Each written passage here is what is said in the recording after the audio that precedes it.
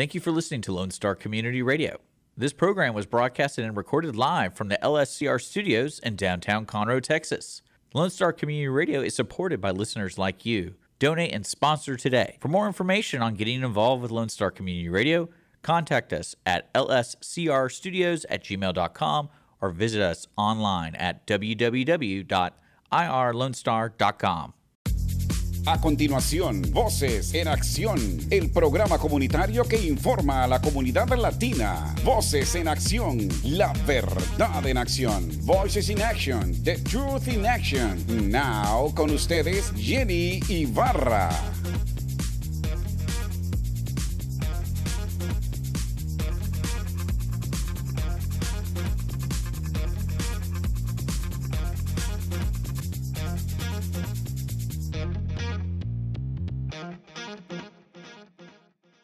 Gracias, buenos días, buenas tardes, donde quiera que esté, nuevamente Voces en Acción con usted, trayéndole la información que se necesita para que usted se eduque y automáticamente tome decisiones que le afecten o que puedan mejorar su vida.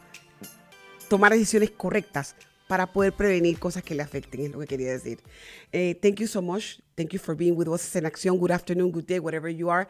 Jenny Rosales, nuevamente, your host, again. In order for me to just bring you today what I'm bringing you, I'm talking today to a biologist. Her name is Paola Silva. Paola has brought us so much information, and she's going to continue coming to our show because when it comes to our health, that's something that I want to really stress out to every single one of us, regardless of where are you in the community and who you are. Estoy trayendo en estos momentos a la señora Paola Silva. La señora Paola Silva es bióloga, naturista. Ella trabaja con nosotros y automáticamente es una de las pioneras de Voces en Acción. Paola se ha desempeñado durante muchos años como bióloga y para ella es importante dar técnicas de cómo desintoxicar su cuerpo. How to clean and disintoxicate your body. That's what Paola wants to bring you, okay? And when I finished talking to Paola, Paola said something to me in the interview, and like I said, all my shows, as you guys know, are pre-recorded. Paola said that we need to look for the equilibrium, something that is perfect. Our body will tell us how we feel. We need to make sure that we are in contact with nature constantly, that we're able to understand and listen to what our body is telling us, okay? And our instinct, okay? We need to stop taking things that are toxic to our body and taking things that are more beneficial for us. And she says that that's when you stop taking those toxins out automatically, you're able to learn how to eat in a better way and how to feed your family in a better way. At the same time, doing physical activity and keeping ourselves healthy. Today, we're going to talk about that. That's what Paola is bringing to us. Vuelvo, repito, Paola habló con nosotros, estuvo con nosotros y estará usted escuchando esto en unos minutos. Paola nos da a entender qué es lo que nos hace que tengamos toxinas en el cuerpo y cómo podemos liberar esas toxinas. Tenemos que tener contacto con la naturaleza, ejercicio. Sus hijos tienen que estar afuera haciendo ejercicio porque nosotros somos de la madre tierra. Nosotros tenemos que dejar de comer cosas que nos afectan y comenzar a comer cosas que son de la tierra para producir menos toxinas en nuestro cuerpo y tratar de mantenernos con cosas como el agua pura, como la tierra pura, como los alimentos puros y no tener químicos alrededor de nosotros para que nuestros cuerpos no los absorban. Por favor, escuchen a Paola Silva con todo lo que nos estuvo hablando. Son casi 45 minutos nuestra entrevista, pero 45 minutos donde usted puede tomar apuntes para poder comenzar a entender cómo trabaja su cuerpo. Escuche su cuerpo, escuche su organismo. Cuando le dice estoy cansado, cuando tiene hambre, cuando le dice estoy con dolor, escúchelo. Porque eso es lo que ella quiere que usted entienda, que al escuchar su cuerpo usted puede liberarse de muchas enfermedades. Con ustedes, Paola Silva. With you guys in a couple of minutes, Paola Silva, thank you for listening to us with Voces en Acción again, bring you the latest information. Have a good day, and Paola Silva is next. Thank you.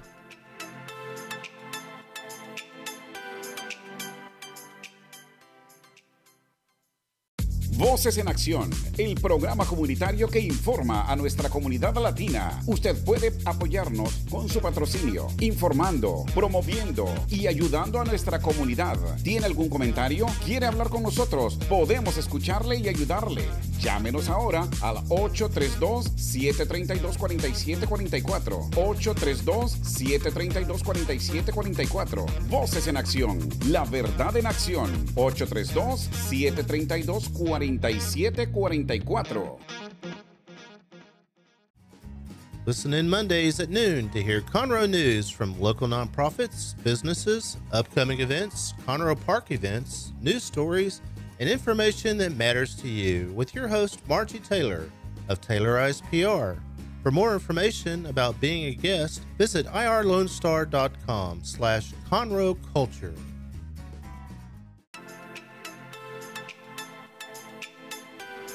Buenos días, buenas tardes, buenas noches, donde quiera que usted esté.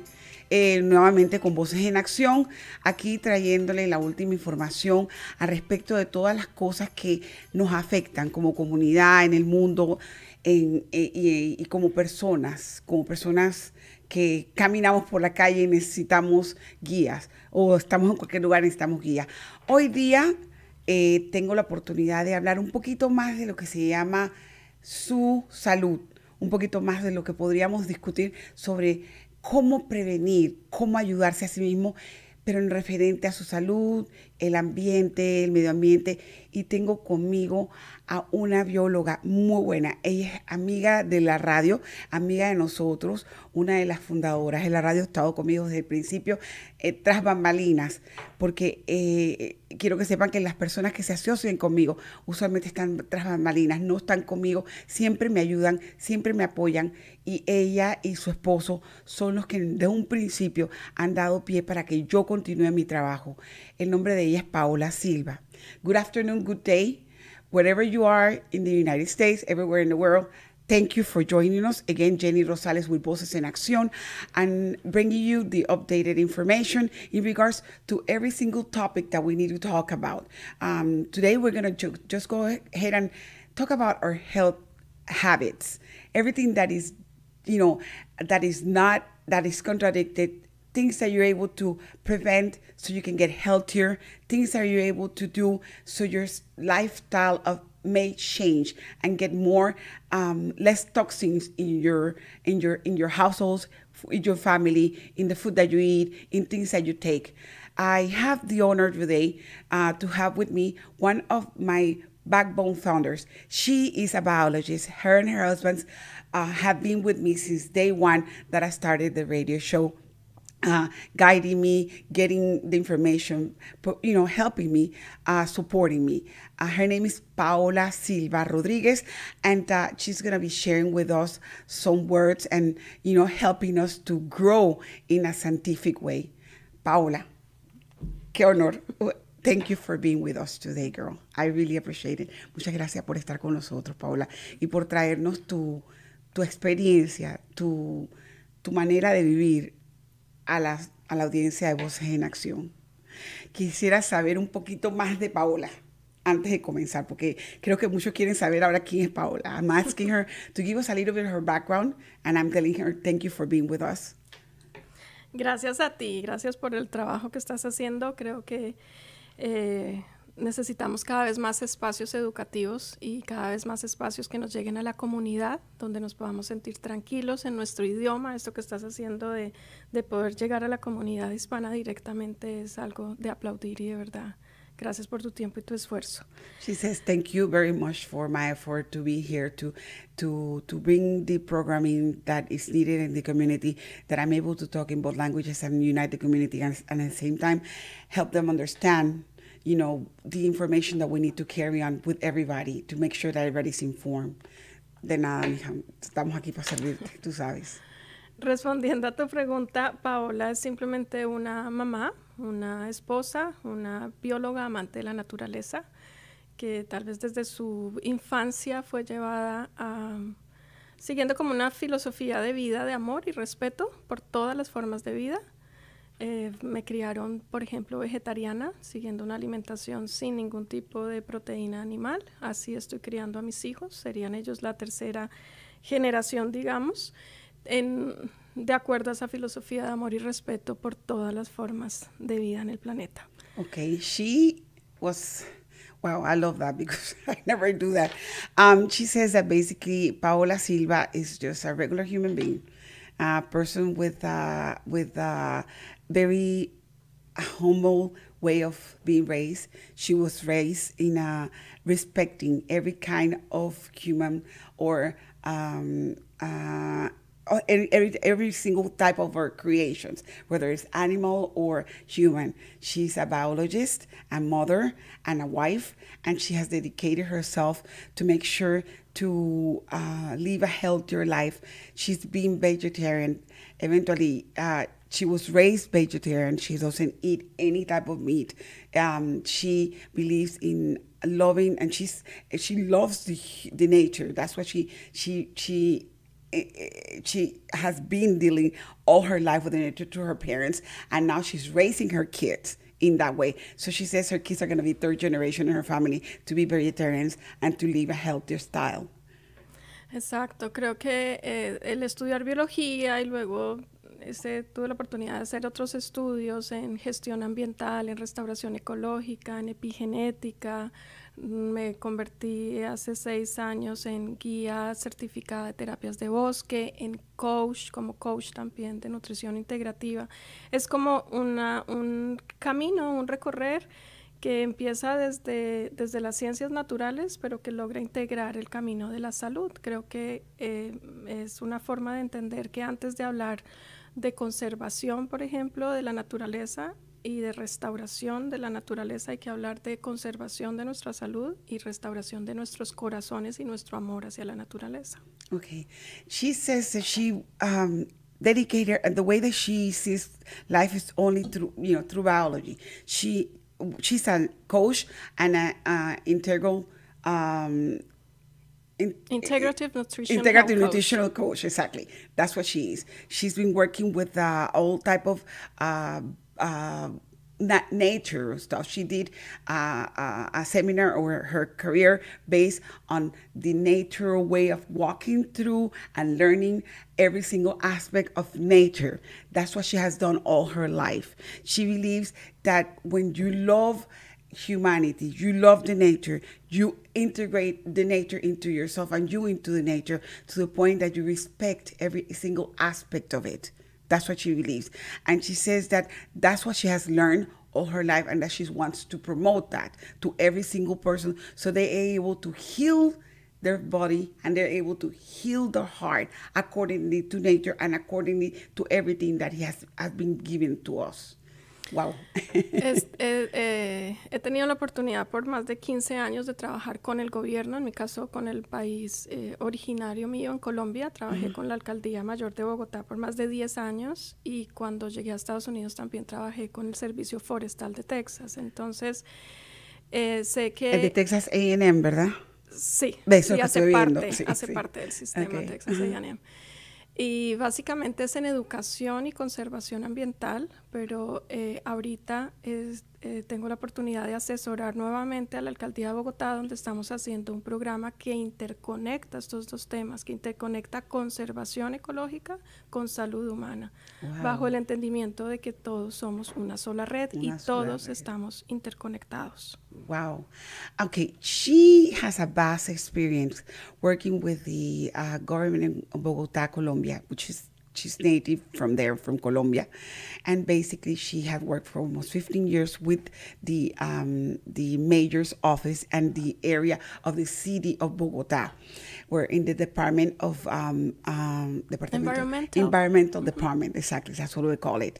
And then after that, she moved to Texas, and she's been here. She worked with Texas A&M as well, environmental forestal part of it, of the university here in this area, and she has been able to now go back again after so many years and interlink between the same government of Colombia has hired her basically as a consultant, so she's able to integrate both of the systems that she has done in order for them to preserve not only the humanity, but preserve as well the trees, everything, what is the forestal, the environment, because it's being lost. That's what she's trying to do, and that's what her expertise are. Sí, exacto. Lo primero que tenemos que reconocer es que todo está interconectado. Nosotros venimos de la madre tierra y de hecho hablar del planeta es hablar de nuestra madre. Nosotros nacimos y evolutivamente crecimos en la naturaleza. Hace muy poco que vivimos en ambientes urbanos. Si nosotros comparáramos la evolución del ser humano como especie, el 99% de nuestro tiempo hemos estado en la naturaleza, en ambientes naturales, y solo un 1% llevamos habitando en grandes ciudades. ¿Eso qué quiere decir? Que nosotros evolucionamos desde la naturaleza y que todo nuestro cuerpo responde fisiológica y psicológicamente a elementos naturales. Okay, she says basically we need to keep in mind something. The human being was born and raised and grew up within the nature. We are now starting to live in the urbans. 99% of our lives since creation has been brought up and we've been surrounded by the nature. We are Mother Earth is our house. Mother Earth is that what we come and we go to when we die. So basically, the human being, the body, himself, his nature is, and it should be towards and involved with the nature outside, not the concrete. Concrete and cities are built up later, okay? Before there was concrete and cities, the only thing it was, and has been in some countries, it still is nature. That's what it is. So we had to understand that we are integrated with the nature. Whatever you do in your life, you're integrated with the nature. And that's the way you can heal yourself, through the nature.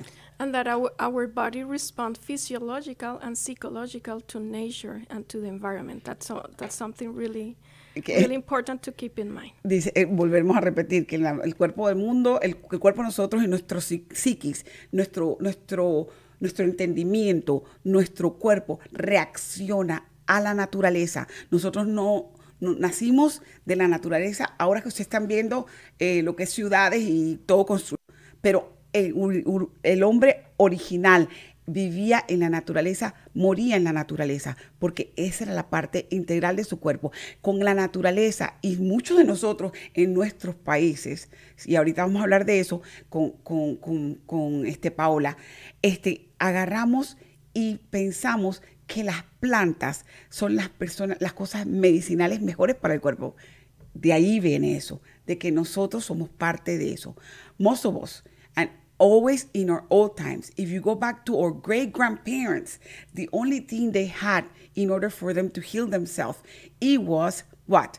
Plants. It was the nature. That's what the way the plants were developed to heal themselves. So we're going to talk about that with Paola. Sí, efectivamente el 90% de los medicamentos tienen su origen en un fitocompuesto, es decir, es a partir de una vegetal, de una planta, de alguna parte de la planta. En la naturaleza está todo. En la naturaleza está nuestro alimento, nuestro resguardo, nuestra salud, nuestra integración como seres humanos. Ya hay ramas de la psicología y de la sociología que hoy en día es como una interacción interdisciplinaria, ¿verdad? Entonces tienes psicología ambiental, tienes sociología ecológica, tienes una mezcla, porque eso es lo que somos los seres humanos, somos multidimensionales. Y sobre todo en la rama de la sociología se estudia, y usted lo digo porque soy como socióloga, estamos viendo claramente cómo se mueve el hombre o la mujer en su ambiente. Eso es lo que estudiamos. Y realmente sí, la naturaleza es el enfoque más grande que tenemos. She's telling us, and that's 90%, that 90% of us, or the human being, is developed through the nature and with the nature. We heal ourselves through the nature. 90% of the medications that you're drinking at home or everything here has an integral part of a plant. Regardless of what the plant it is being used biological from the plant to be created in order for you to be healed or for it to cure you, okay? Some of them has, of course, chemicals, which that's the part of that is killing us. But the other parts that are not chemicals, because I know there's medicine that is not chemical, that's the one that we need to apply to ourselves. Am I right? Correcto. Lo que pasa es que la naturaleza no se puede patentar. y es ahí donde no se puede comercializar. Entonces, un científico, una industria farmacéutica no puede patentar un elemento natural, por tanto no lo puede comercializar ni tener derechos sobre eso. Cuando ya el producto es transformado o elaborado sintéticamente, ahí es cuando se puede patentar y cuando se puede comercializar.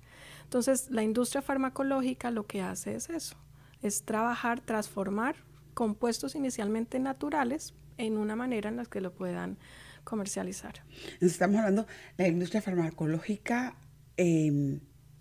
natural versus la industria química de farmacéuticos. Sí, que exacto. Es completamente diferente, ¿verdad? Tienes esas ahí, digamos, hay como dos grandes corrientes. El sistema médico actual es un sistema farmacológico. Farmacológico, ¿sí? Completamente, exactamente. Exacto.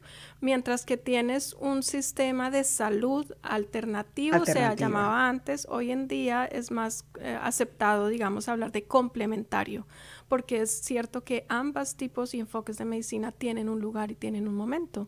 Tú necesitas una medicina alopática, la que te ofrece el sistema, el seguro médico, cuando tienes una emergencia, cuando tienes un accidente, cuando para herramientas de diagnóstico es absolutamente valiosa y tiene unos aportes enormes en términos de cirugía reconstructiva, de trasplantes. Espectacular los avances que tenemos dentro de ese tipo de medicina. Mientras que para hablar de mantener la salud o de prevenir la salud, tienes la medicina complementaria basada en homeopatía, medicina ayurvédica, acupuntura, unas formas de entender el cuerpo como lo es, como un todo, y de realmente ir a la raíz del problema. Los quiroprácticos caen en esa totalmente misma. Naturópatas, médicos funcionales, bioenergéticos, todos los enfoques que entienden al ser humano como lo que es en su conjunto, como un solo sistema. Y en ese tipo de medicina, además, lo bonito es que siempre van a tratar de establecer el origen de la enfermedad, no a tapar los síntomas, que es desafortunadamente lo que la medicina alopática está haciendo. Tapar un síntoma, preocuparnos por desaparecer un síntoma y no ir a encontrar realmente cuál es el root canal, cuál es la raíz, el origen de las enfermedades. Okay. Paola just described exactly what it is. There's two systems, the pharma and the alternative. You guys know that already, okay? The system of the pharma, which basically we use that. We have to go to our doctors. They will prescribe us medications for infections, for if you had an accident or you go to the hospital and you have to have surgery, for every type of things that we need to do in our daily living. If you're having transplants, if you're having any type of a surgery that requires chemicals to get you better, to assist you, that's the first one. The other one is the alternative. The alternative medication or the alternative medicine is basically based on the nature. All those doctors that are homeopathic doctors, chiropractors, and you have seen two chiropractors, and I'm bringing another one later on, in those people that are working, that have been working with the nature, that know, like biologists, they're able to see what is it that how the plants work in your system. Why? Because sometimes the chemicals don't go to the root of your issue, but the alternative medication will go to the root of your issue. And that's something that we need to pay attention to. We're not saying, again, in this show, I'm not saying that the medication that gives you, that the doctor prescribes you, you're welcome to use it, and that's your personal choice. But some people have found that alternative medication that comes from the grass, everything that is, let's see, my mom used to call, there was a root by the name of valeriana, remember? Valerian root, okay? A lot of people use that. Older people use that. There's two. For example, when you have stomachache, el té de manzanilla, which is chamomile. Chamomile will help you. So all those things have a root of that they clean your system and they help you to get back to your old ways, to what the man has been created and how he was created. In the times where there was no pharma, when there was no chemicals, and there was no type of issue, those were the things that we were using, and they were effective. It's so funny. Even the marijuana, which is the one that is not even legal, was used in older times, and that's history. You guys can research this. Was used in older times. One, when they had to have surgery, they used to put the person down and knock them down with marijuana. When they had to heal the person, they had to put patches with the marijuana because the marijuana was helping. If you go to Peru, for example, and for some parts in Colombia where there's high altitudes, in Mexico, we have to take the tea of coca, which is the cocaine. You know, we have to take the leaf, boil it, and drink it because some people cannot even go to the highest, otherwise they have a heart attack. Am I right? And that's something, eso es lo que pasa. Muchas veces no nos explican que las plantas, hay dos tipos de plantas, como lo acaba de decir, de medicinas, la medicina química y la medicina natural. Y les estaba explicando en inglés a nuestros audientes de que básicamente hasta la marihuana y la cocaína fueron utilizadas para propósitos de naturaleza. La no planta para de coca. La planta de coca, exactamente, sobre todo. Para limpiar, para ayudarte a subir altitudes. En Perú, en Colombia, en ciertas áreas, en Panamá también, ciertas áreas que tú no puedes llegar porque es tan alto, te dan un té de coca para que puedas subir, porque si no te da un ataque de corazón. Eso son dilatantes, creo que son. Sí, lo cierto es que hay sabiduría en nuestros antepasados enorme alrededor de cómo relacionarnos con la naturaleza, y efectivamente nuestras abuelitas y abuelos y los sabios conocían los poderes terapéuticos de la naturaleza y tenían una planta para todo. Nuestras generaciones hemos perdido eso y en nuestra forma de funcionar moderna acudimos a una pastilla en vez de pensar primero en una aromática, en una infusión con alguna de estas plantas o alguna preparación. Mira, hoy en día tenemos que preguntarnos lo siguiente. Estados Unidos es un país que al año invierte más de $3 trillones en el sistema médico. Wow. Somos el país que más cantidad de dinero per cápita, per persona, invierte alrededor del mundo en salud.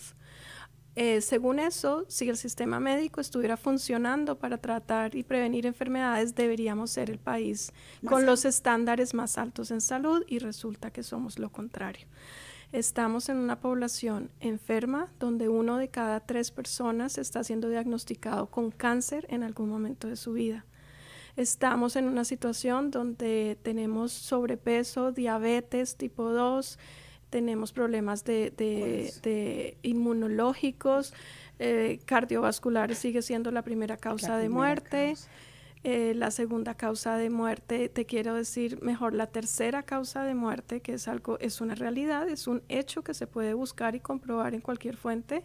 La tercera causa de muerte en el país es por error médico en cuanto a la ofrecimiento equivocado de medicamentos. Entonces, hay que preguntarnos qué parte del sistema no está funcionando, dónde estamos fallando, porque como sociedad, fíjate, esto no es la culpa de un médico, esta no es la culpa del hospital, no, como sociedad estamos fallando, y varios científicos estamos llegando a la conclusión de que es esa separación de la naturaleza y de creernos alejados, distintos y superiores de la naturaleza, en parte lo que está coexplicando el daño que estamos haciendo. Y ya, mientras traduces, te voy a dar otro término que es fascinante. Que es fascinante, okay.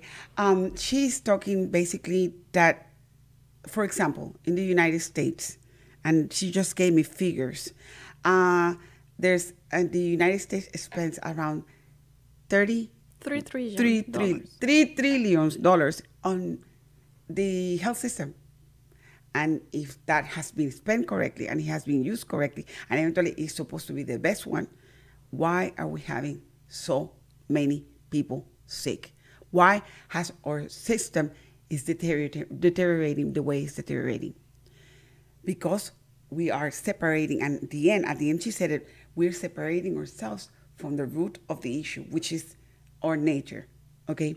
Now, she's saying 3 out of 3 people, 1 is diagnosed with cancer, okay?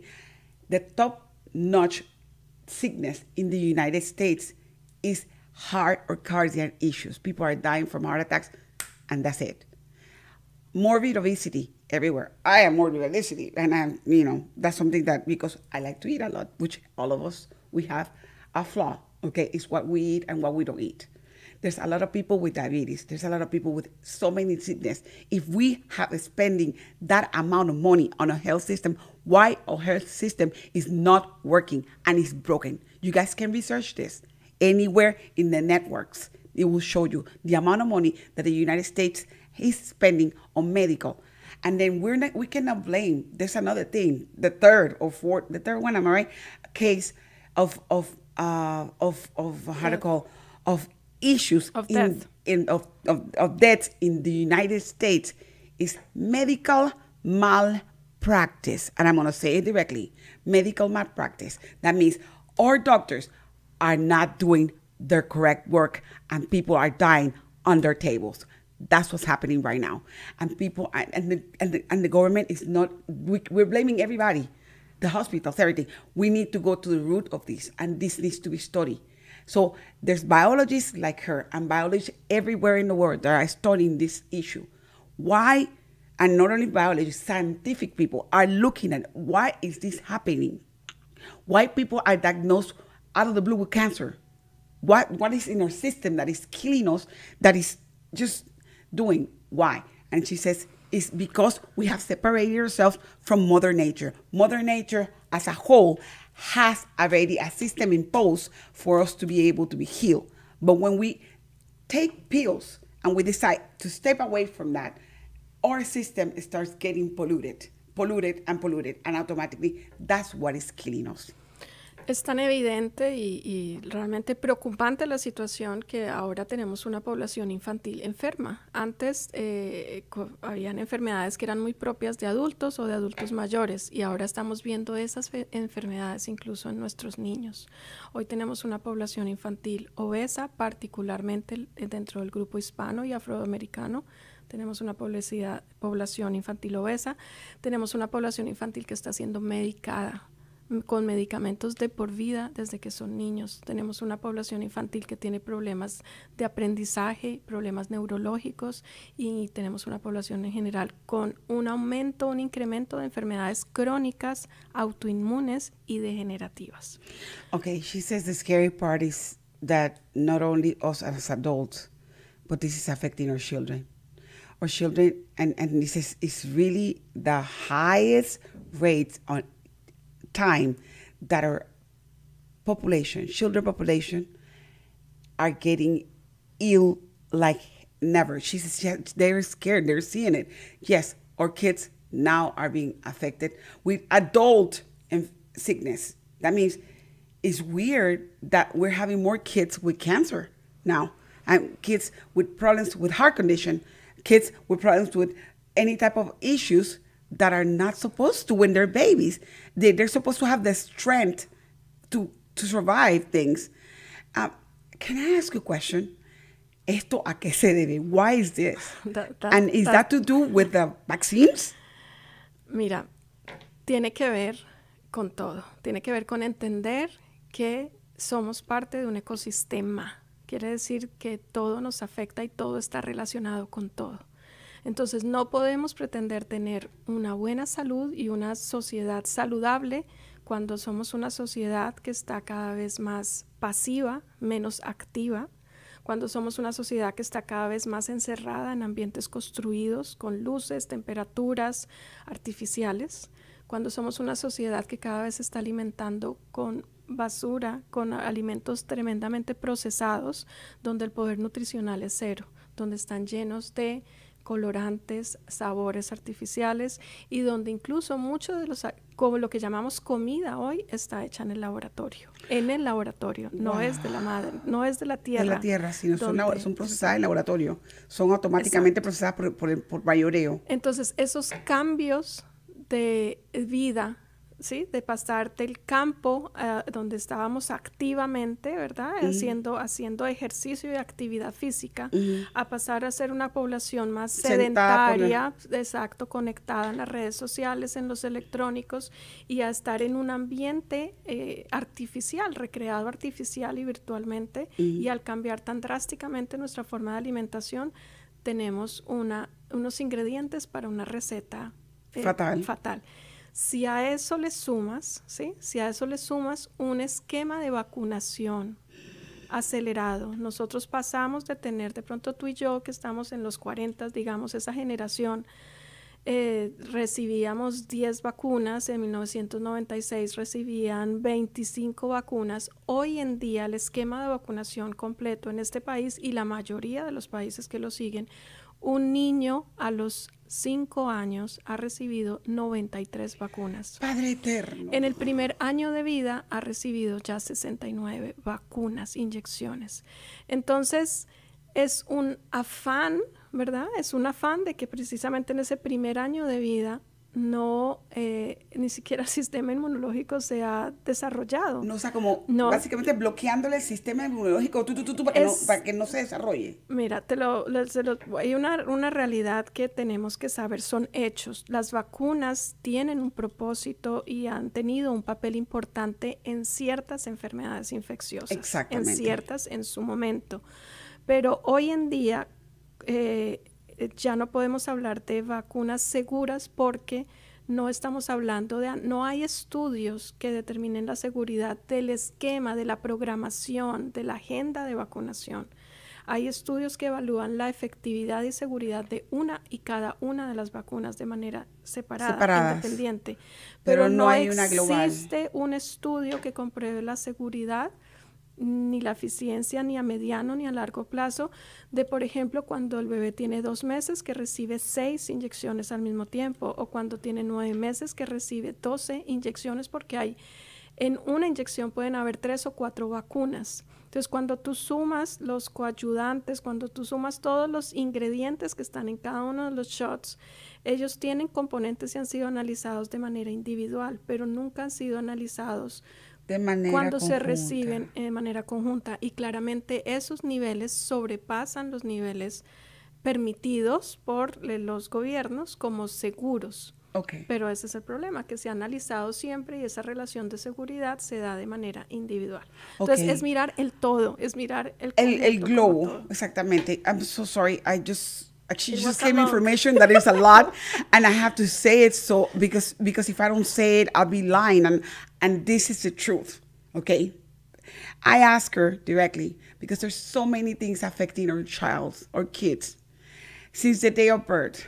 Oh my God, she told me in my times in 19 whatever, I probably received 10 vaccines in my lifetime because I'm 54, okay, and I can say it, and it was less the impact. Nowadays, a baby that is born, by the age of 2 years old, he has 92 shots already on his system. We're talking about vaccines. You say, well, 92, why? Yeah, because when you go and get them, and for example, in the second month of birth, the baby receives 6 shots. And you're thinking it's only 2. No. In each vaccine, they put several components. So that means they're giving you tetanus, diphtheria, and polio together. There's 3. And they give you something else. There's other 3. He's 2 months old. He's not even building his own immune system because we're blocking him with already the vaccine on it. We're not saying they're not good. We're not saying they're totally outrageous. Those vaccines, like she said directly, some of them are very helpful and have prevented diseases. Yes, they have prevented diseases, but they have not been studied as a component, as a unity, 3 together, 4 together, 5 together, 12 together. By the age of 2, that child is over medicated, okay? And he has to fight all the sickness according to what it is. Now, she said directly that basically there's the studies that we have is that each vaccine has a story. Polio has a story, tetanus has a story, diphtheria has a story, all of them has an individual story, okay? And yes, their safety methods taken, and they let you and they advise you what can be your symptoms through it, or the symptoms that are gonna be negative that will impact your life. But when they put them together, there's not a whole study that says, I'm putting three together, and what they're gonna mix together, that makes what's gonna happen to you. So she says that we have to study the whole picture, everything in our environment, since that baby is coming out of the womb till the age of 2 or 3 years old, probably to 5 when he goes to school, he's being exposed to, or all of us, we're being exposed to. Not only that, they put colorants in our food, all type of colors, all type of preservatives, okay? And we're eating, our kids are growing and they're eating in a sedentary world. Why I say sedentary world? In my times, in her time, we had a schedule, and we had to come from school, and we had an hour to go outside and play, and we had to come and eat, and then we have to take a shower, and we could not see TV but about an hour, and we had to do our homework. Our parents kept us busy outside. Nowadays, no. Nowadays, a baby cries, and you see the mother giving him the cellular, and the baby is just glued to the cellular. That happens until they grow up.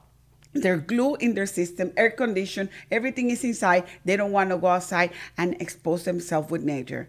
Plus, they're eating junk food, because as we have McDonald's and Burger King and everything, and those are processed food. They're not even healthy, okay? So that's what is creating that those kids and our younger generations are having issues, complete issues, since day one all the way until our ages. By the time they come to the ages of 15, 16 years old, some of them already have developed leukemia.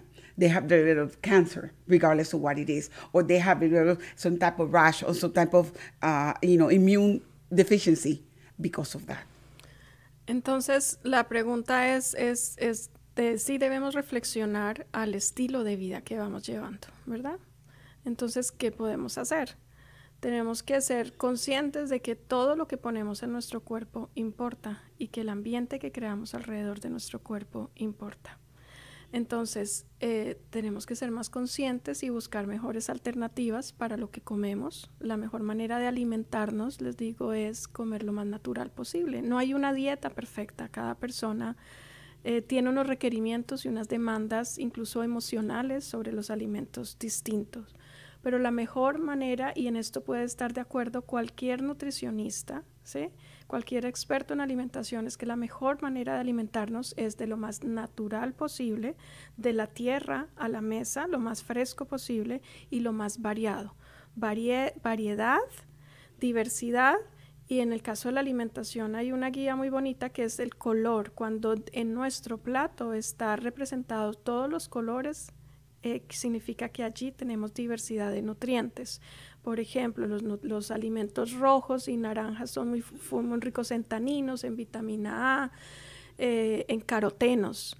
Por ejemplo, los alimentos verdes son muy ricos en minerales. Los alimentos entre lo que llamamos frutos rojos o azules son muy ricos en antioxidantes. Si garantizamos color en nuestro plato, si tú te das cuenta, la alimentación estándar tiende a ser muy hacia lo blanco y lo amarillo. Esa es la gama de triángulo que siempre se tiene.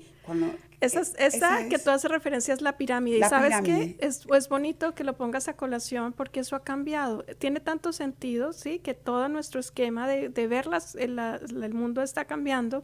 Nosotros no comemos en pirámide. No. Nosotros comemos en un plato. En un plato. Entonces, más allá de pensar en la pirámide que ha cambiado, la pirámide que tú y yo estudiamos es distinta a la de hoy en día, porque hemos cambiado nuestra posición frente a las grasas, nuestra posición frente a los cereales, las proteínas, pero lo importante es esto. Hoy comemos, y siempre lo hemos comido en plato. La mejor manera de comer es pensar que la mitad de nuestro plato esté fresco, verduras, ensaladas, frutas, fresco y color, la mitad de nuestro plato. Una cuarta parte, la proteína de tu agrado, ¿verdad? En el mundo vegetal, se los digo con plenitud, hay suficiente proteína en el mundo vegetal, en las legumbres, en los frijoles, en las lentejas, todos. Otro día pudiéramos hablar de nutrición, porque Exacto. Eso es una sola charla, pero todo en el mundo vegetal está rico de proteínas. Entonces, la mitad del plato con ensalada, una cuarta parte con proteína, carbohidrato, y una cuarta parte con carbohidrato, ojalá carbohidrato complejo, en este caso cereal o alimento como la quinoa, como un arroz integral, o como el zapallo, la uyama, la papa dulce, la papa, la yuca, los que comemos de nuestro trópico, que hay muchas raíces, todos esos son carbohidratos complejos, ¿sí? Okay. Entonces, de esa manera, en alimentándonos de manera más consciente de que le estemos dando a nuestro cuerpo lo que realmente necesita. Okay, she asked a question. So now, after we gave you all the spectrums of everything that has been done in the world that is damaging our system, is damaging our world, is damaging your surroundings, you want to take it out. How can we start cleaning it up? We're going to go ahead and clean it up the best way and the easiest way for you. You're going to go ahead and start from scratch. You're going to start eating healthier food from the ground to the table. When she says from the ground to the table, that means everything that is fresh, vegetables, fruits, everything that, grain that is completely organic, things that are clean from scratch, that you're able to process them. Yes, it's going to be a little bit more expensive, because if you're looking for them, we all have to pay the price. Why? Because there's so much bombarding of food that is not good to us, that we have those people that are doing the organic type of living are having the hardest time to get by. That's why the prices are that way. Now, that's a topic that we have touched in another program. Then I asked her, well, something, I'm used to the pyramid. Pyramid where they give you in the nutrition in the top, you have to have 8 whatever glasses of fruits, or all the nutrition from the red all the way to like the rainbow colors. She says, yes, the pyramid is good, but that one has changed, because the human being doesn't eat in a pyramid. The human being eats in a plate. So how are you gonna do this? You're gonna choose your plate, and you're gonna look at your plate, and you're gonna look at your plate. Half of your plate needs to have colors, reds, browns, everything that is green, orange. She mentioned keratin. She mentioned a lot of proteins on the vegetables, fibers. You need to make sure that it's a complete balance on half of your plate. Then a quart of your plate needs to be a protein. That protein it doesn't need to be an animal. Well, if you choose to have animals, that's optional to you. But it could be something from Mother Earth. There's a lot of vegetarian protein that you can get, okay? And especially, for example, the Chinese, they use tofu. The tofu is very healthy, and it tastes just the same as a piece of meat, okay? And then the other part is carbohydrates. Carbohydrates that are fruitful to you. That means things that are coming from the grains that are non-toxic, that are organic. The rice that can be brown rice, it can be quinoa, things like that you can put in your plate so you can be more healthier. She says that you'll have to take another time and come and give us a complete diet or nutrition program.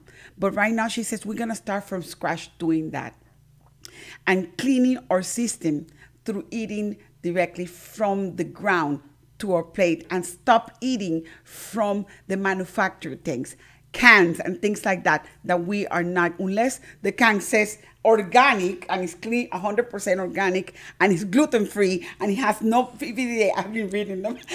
Then that's when you're able to eat that. Del gluten, y eso podemos hablar en otro, y de verdad podríamos tener otra charla sobre algo que se llama el gut-brain barrier, que es Okay. la importancia y el reconocimiento de la conexión que hay entre nuestro sistema digestivo con nuestro cerebro. O Okay. sea, cómo todo lo que comemos finalmente influye no solo en nuestro aspecto físico, en cómo nos sentimos, en nuestra salud, pero también influye en nuestros pensamientos, influye en la manera en que emocionalmente somos capaces de vivir la vida. Y ahí podríamos detenernos. She says that otro basically largo. you need to pay attention to what you eat, and that's true. When we eat something, she's going to explain you later on in another program I'm going to bring her. She says that what we eat, it develops not only our physical, but our brain. It makes us think, or it makes you reason. Whatever you feel, it makes you, or whatever you're absorbing, that may impact your psychic as well. Okay, so she'll tell us with another Yes. time with that, you know. But- That's why even the gut is named also as the second brain.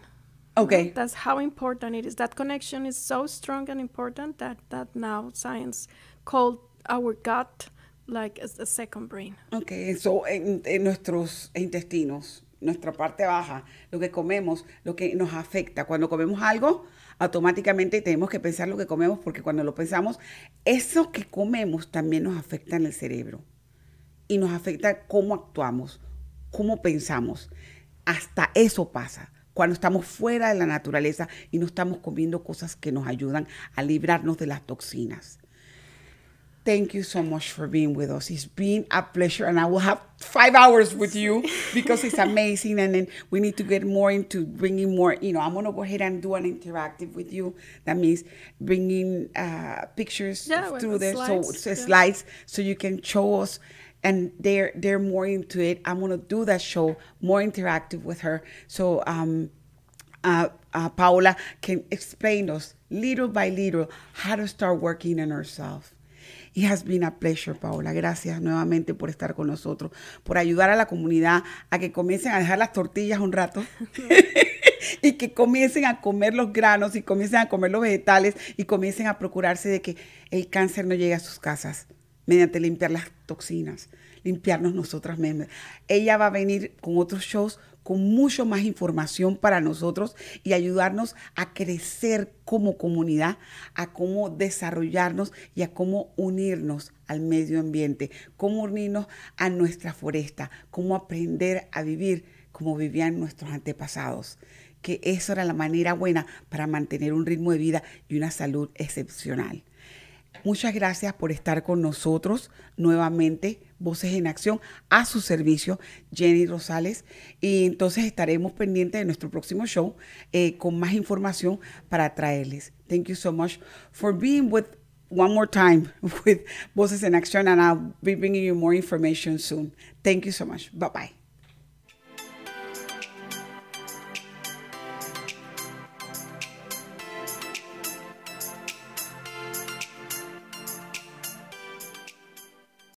Esto fue Voces en Acción, el programa comunitario que informa a nuestra comunidad latina. Voces en Acción, la verdad en acción. Voices in Action, the truth in action. Hasta nuestra próxima edición.